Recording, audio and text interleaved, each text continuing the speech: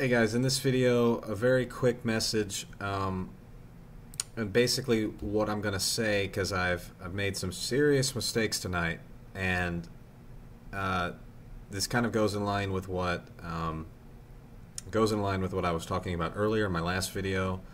If you didn't watch that, go watch it, about not reversing too quickly. Along with that, guys, does the market usually move up 176 points in the overnight session? No, but yesterday was FOMC day, and we've got a big disruption of liquidity right now.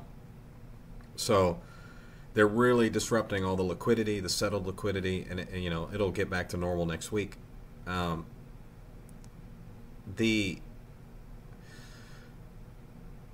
only can you not reverse too quickly, so basically here's what I'm saying, right? You need to trade in the same direction all the way up into a higher time frame liquidity or inefficiency is delivered. So you should really be following the same direction for an extended period of time. I hope that that makes sense. You should be trading in the direction that you think the higher time frame liquidity is going.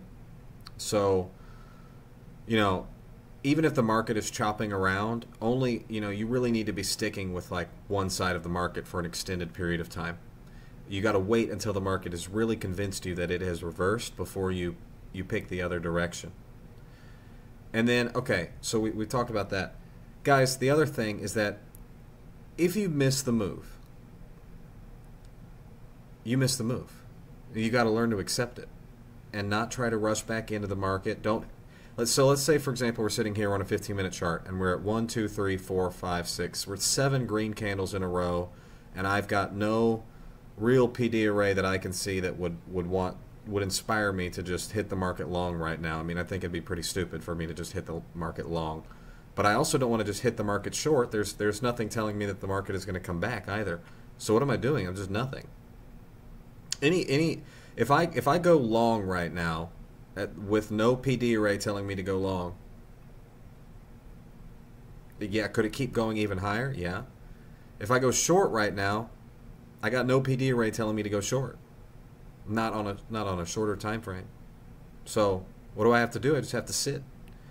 And that's the thing you got to learn to do, guys. If you miss the move, or you miss a part of the move, or the move goes a lot further than you thought it would go, you just got to sit back and just wait. And there's nothing you can do about that. So if you miss the move, you've got to wait for the next move. There's no choice about it, guys. You can't cry about it. You just wait for the market to show you signs that it's about to go in the other direction, and that's it. You just wait for the next move. The market swings, guys. It does not just go endlessly up and endlessly down, as much as sometimes it seems like it'll only go endlessly up. It will swing again, and you must wait. You must wait until you've seen a definitive sign, a PD array, something. So in this video, guys, my short and sweet message is, if you miss the move, wait. Who cares? You missed the move. Wait for the next one. There will always be another swing. Always.